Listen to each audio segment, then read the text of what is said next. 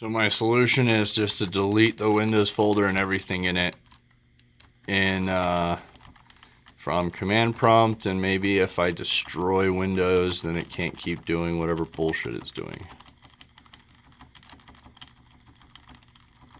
I know there's a flag for this, but I can't remember what it is. Maybe it's /A for all. Let's try it.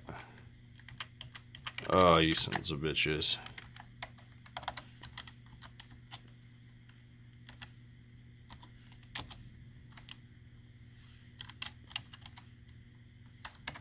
Let's see what the flags are.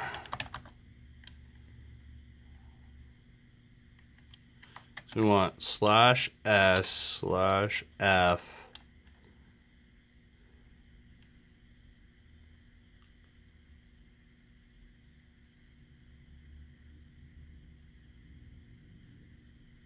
/Q Windows. There it goes. Now, before I did that, I did ATTRIB space -S space Windows.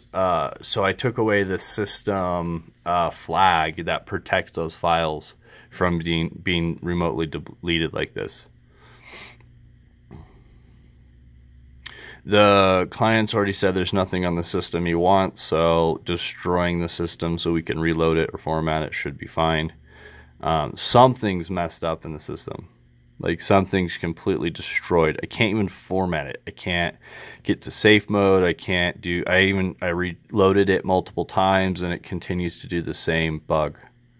It just is an update loop from the last rollout fix, which you can see right there. See that package for rollup? It just non-stop, broken. Microsoft's really done a number. None of the recovery tools work. None of the recovery options, system restore, checkpoints, CFC, checker didn't work. None of it. Nothing that is supposed to work works. How fucked up is that? And they're doing this on servers as well. Come on, guys. Get your shit together.